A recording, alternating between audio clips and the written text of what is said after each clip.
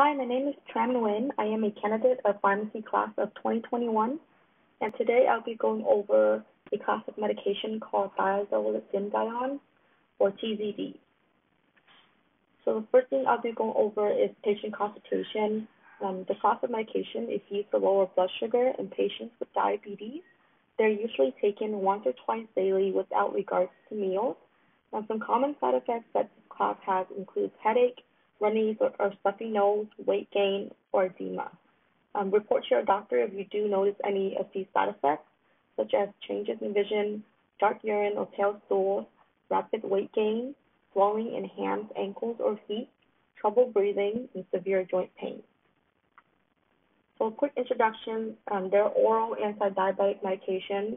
There are two medications that are currently available in this class, and it's Thiazolidinediones, or the brand name is Actos, and Thiazolidinediones, and the brand name is Avandia. They're indicated in the treatment of type 2 diabetes. They're generally not used as initial therapy or monotherapy in type 2 diabetic patients, but they're more used as an adjunctive agent, either a second line or more commonly third line, in combination with other diabetic medications. If they fail to provide adequate glycemic control, they decrease A1C by about 1 to 2%. So as for the mechanism of action, they're called insulin sensitizers.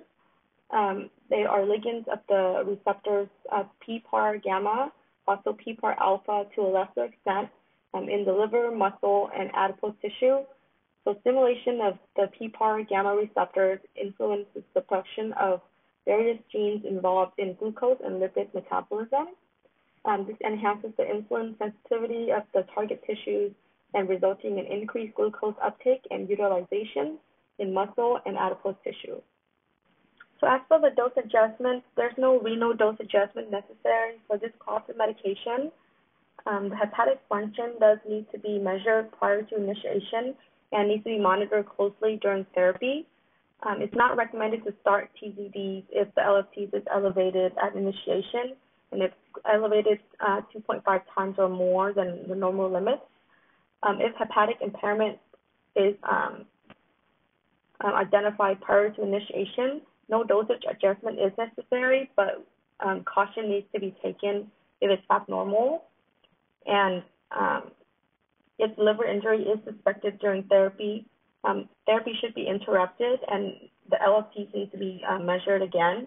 And it's not recommended to restart the therapy if ALT is greater than 3 times the upper limits of normal and no other causes is identified.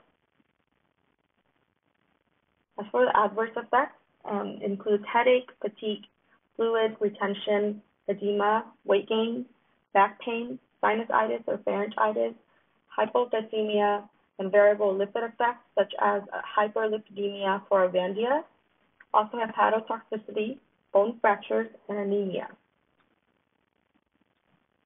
And some warnings and precautions of this class of medication.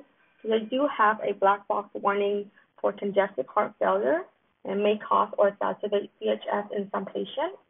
Initiation is contraindicated in patients with established NYHA class 3 or 4. And if after initiation or any dose increases, the patient needs to be observed closely for any signs and symptoms of heart failure.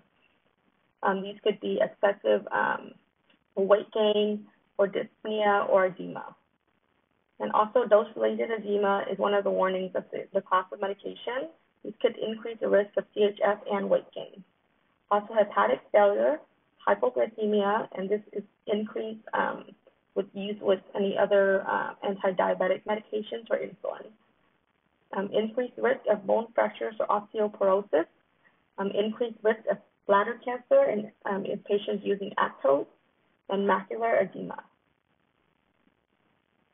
And for the monitoring parameters, for efficacy, monitor the A1C at least twice yearly, the serum glucose levels, and for safety, the liver enzymes such as ALT, AST, total bilirubin at baseline every 2 months for 1 year, and then once or twice a year. Signs and symptoms of fluid retention or heart failure, monitor signs and symptoms of bladder cancer if the patient is taking Actos, for bone density, particularly in female patients, and ophthalmic exam. And that is it for my presentation. Thank you.